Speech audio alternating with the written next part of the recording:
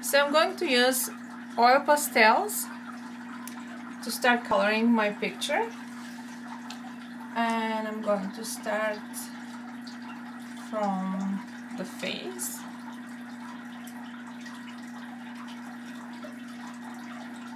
Just kind of starting with the light strokes until I make sure that I know how dark I want the color to be on the picture, and I just add up gradually more and more color.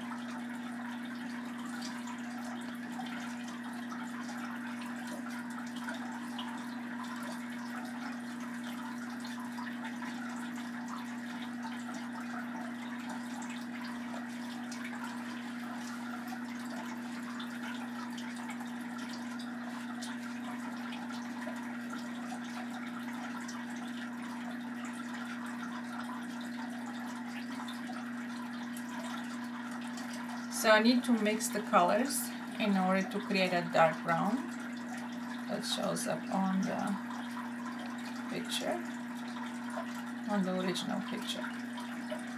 And I'm gonna just do some additional strokes with black on top of the brown, softly. You know, I'm just kind of adding up the strokes gentle, and I have to express a little bit of shadow here of the hair on the front. And also don't forget the ear has a hollow part here right in the middle, so I need to add a little bit more black in it.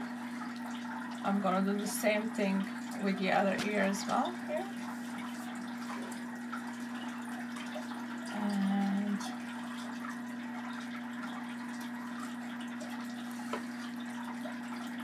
I'm gonna continue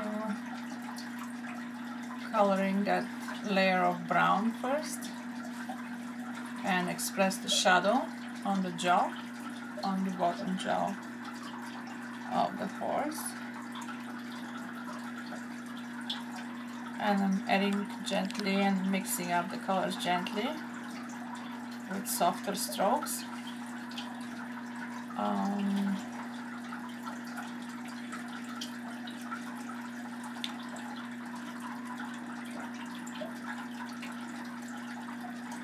There is a white patch on the nose of the horse, so I have to be gentle not to color that part, because then it's gonna be difficult to be able to create that white spot. And so I'm gonna go gently around the eye to make sure that I don't change the shape of the eye. I have to be gentle when I go around it. And I'm going to add up a little bit more shadow on one side of the face with intention to create a three-dimensional look of the shape here. And I'm going to continue here down to the mouth.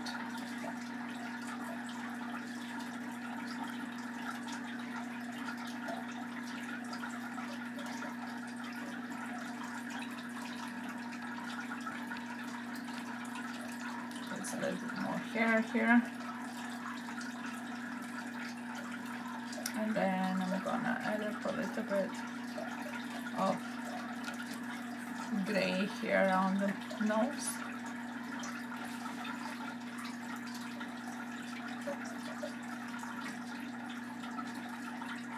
And put a few accents on the bottom of the jaw.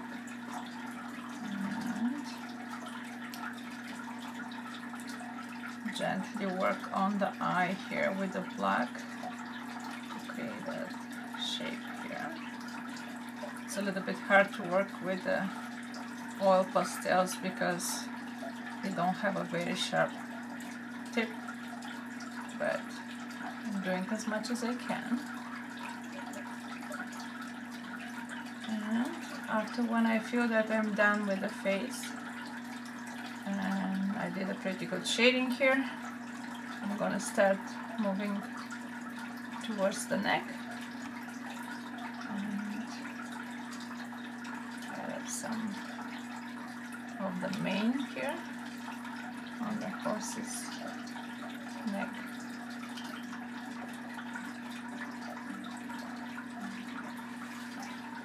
Yeah. So make sure to express the volume of the mane.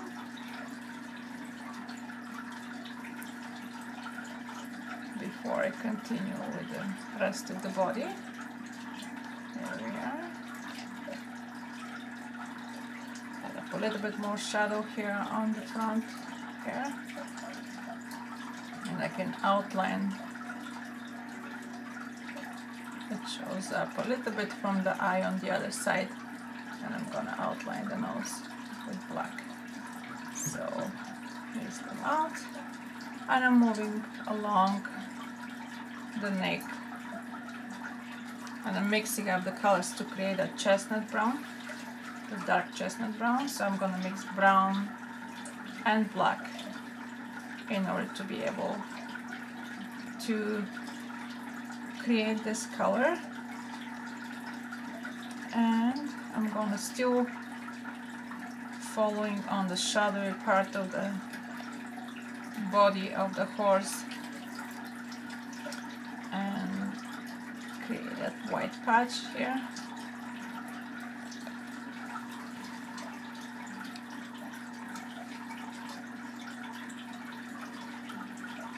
There we are. I'm gonna put a little bit of brown on the mane as well.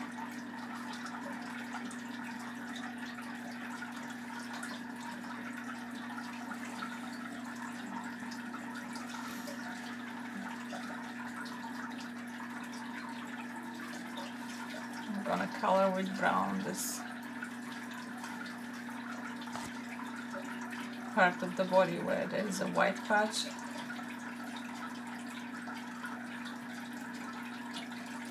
I'm just putting the main brown color, and then after that I'm gonna start shading with black.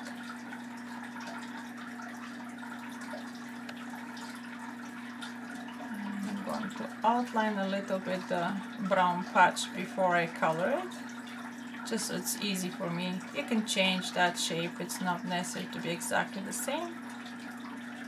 There we are. Just so I know I don't color with brown there.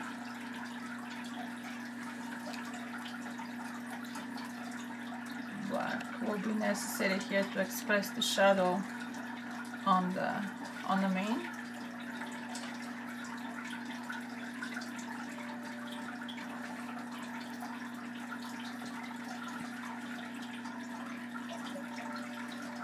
Gonna outline the basic shape of the body. I'll continue coloring with brown, just to put the main color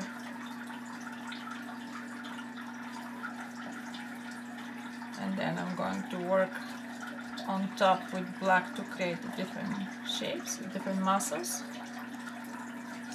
Switch with black and I'll start shading. So considering that the source of light comes from this side, this part of the horse is supposed to be covered with shadow, and all the lighter part of the leg and then the body more will be on this side where the source of light comes. So I'm gonna start shading now on top of the brown to create that darker shade.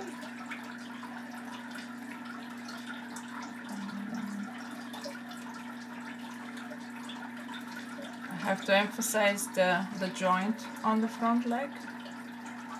I'll continue to the hoof. There. And I'll make sure that on one side of the hoof I have shadow. This way it looks more three-dimensional.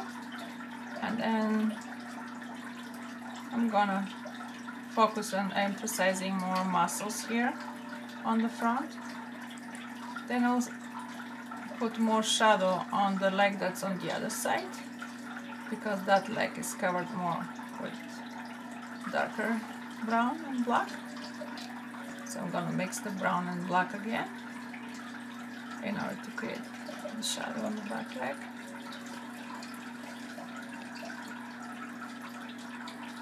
There we are. Both of the legs are down here. Gonna add a little bit more shadow here.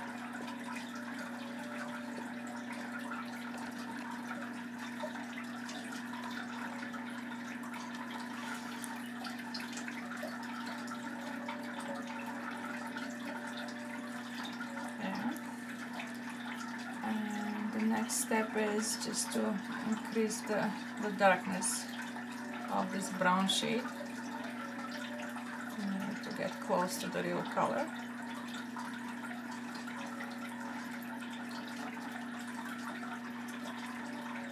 A little bit more shadow here on the neck, on the chest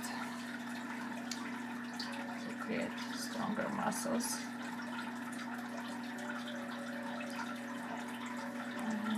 Continue here with outlining the tummy.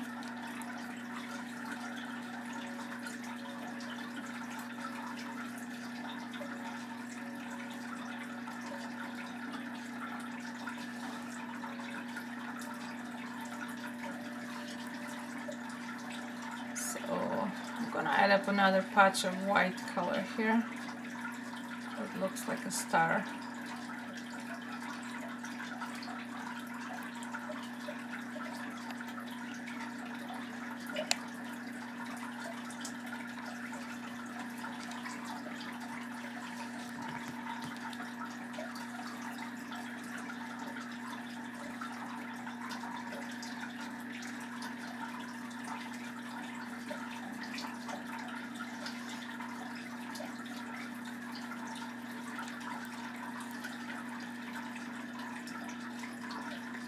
See how I'm mixing up the colors, brown and black, and I'm blending the colors.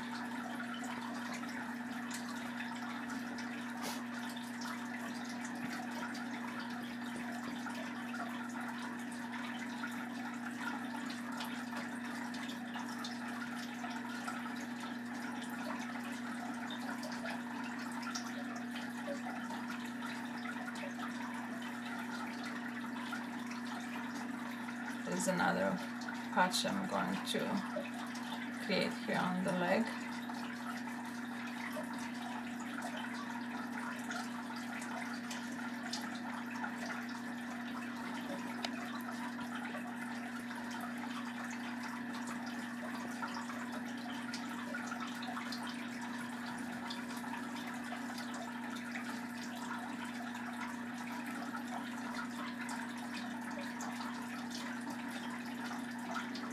There is a white patch on the leg as well, so I'm gonna make sure that I leave some white spot here. And I noticed that I forgot to erase the pencil here, so I'm just gonna fix my picture by erasing this pencil. And there's some pencil showing on the body as well, so I'll make sure I clean up this.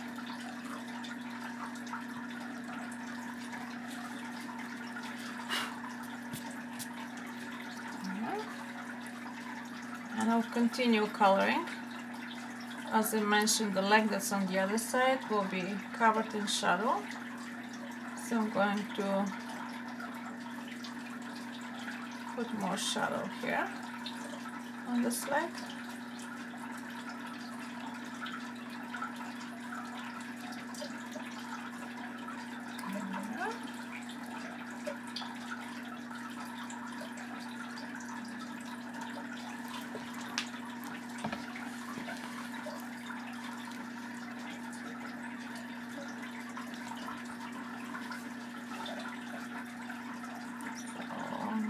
To add up more shadow on the hip, on the front hip here, trying to express a bit more oval look.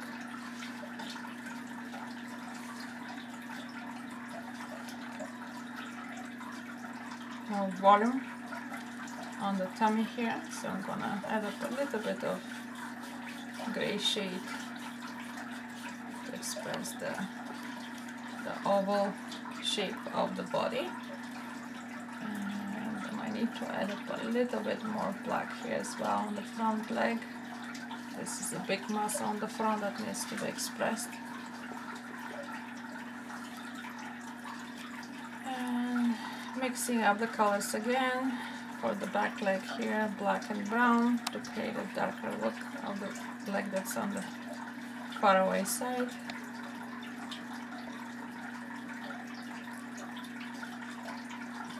And this is the other leg here. So I'm gonna create the shadow. And the hoof. Now what's left is the tail.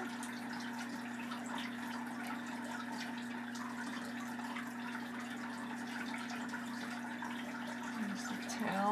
I'm gonna add up more black because since that the color of the tail is more darker than the rest of the body. I'm gonna add up a little bit of shadow here on the top of the head.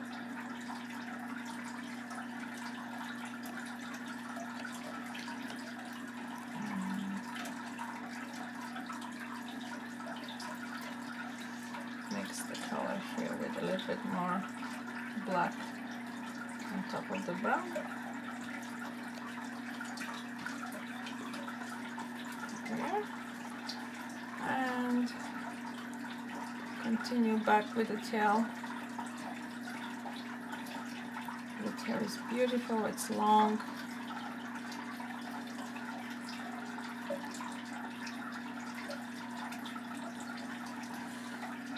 So I'll try to create some volume by adding up a little bit of brown.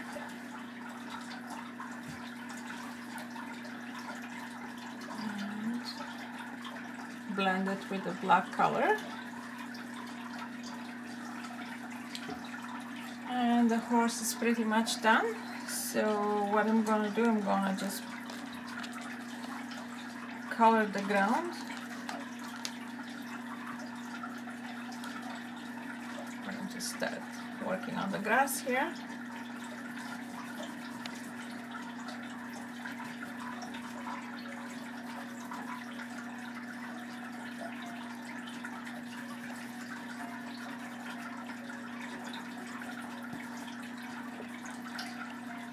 I'm gonna put some yellow in the grass. It's always nice to mix the colors to create multicolor on the background of your picture. And that's what I'm doing now. Just gonna play with the different shades of green, yellow, until I create a nice bright color for the background.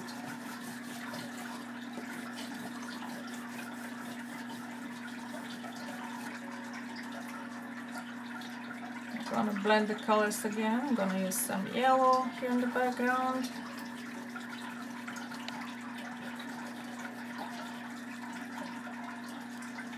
And be gentle when I go around the shape of the horse because the brown picks up and affects the other color that's on the background. So I'll be gentle with that when I go around the horse.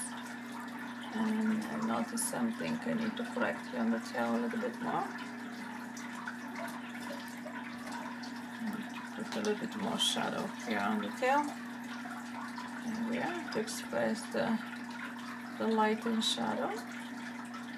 Here. And I'll continue with the light shade of green on the background. See how I'm kind of creating more multiple shades, which makes the picture brighter and more interesting.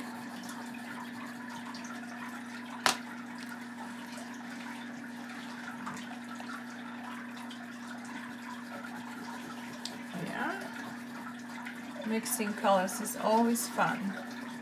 So more colors you mix, better it looks. I'll put some brown because I want to outline the shadow of the horse. To put some brown here. And I'll mix it with green. There's the cast shadow.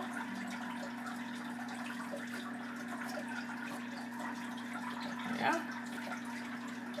And I'll continue mixing up the colors for the background.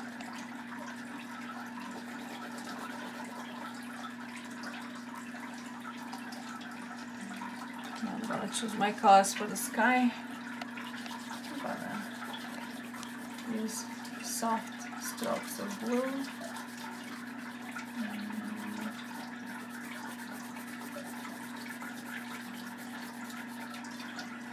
And go gentle around the shape of the horse.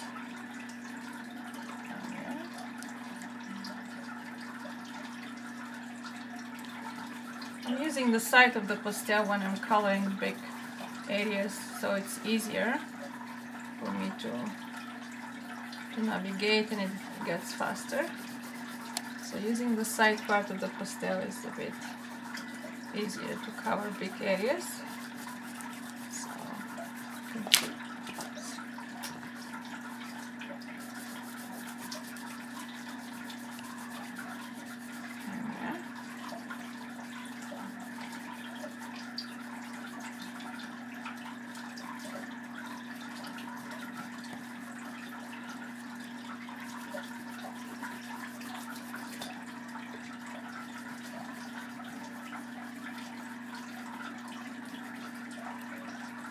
I'll use a little bit of yellow to blend it here. We'll go gentle around the tail. Just gonna blend it with yellow.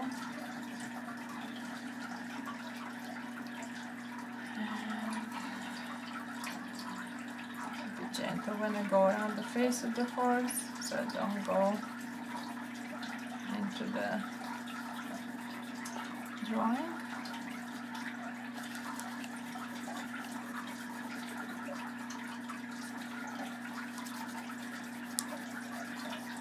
I'll make sure that I cover the whole space, because as more as you finish coloring the whole picture, it looks more finished and it looks better.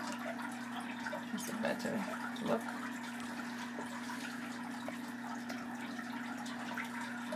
I'm just seeing a little bit of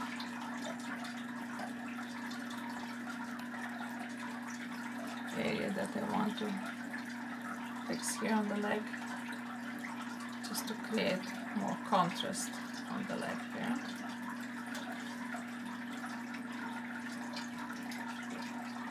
And I'll emphasize the shadow. And I think that my picture is almost done. I'm just gonna finalize a little bit here, adding a little bit more accent on the face. Pretty much done. Maybe I'll put a little bit more accent on the neck here.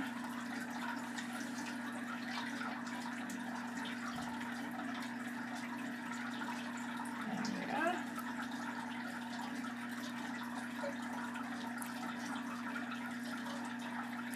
And that's the hooves. And always remember to sign up your pictures in the corner, and it is done. Maybe I can put the ear to remember when did I draw the picture. So thank you very much for following my art lesson today, and I hope it's helpful for you to learn how to draw horses, and I'll see you next time. Have a nice day and success to everyone. Bye now.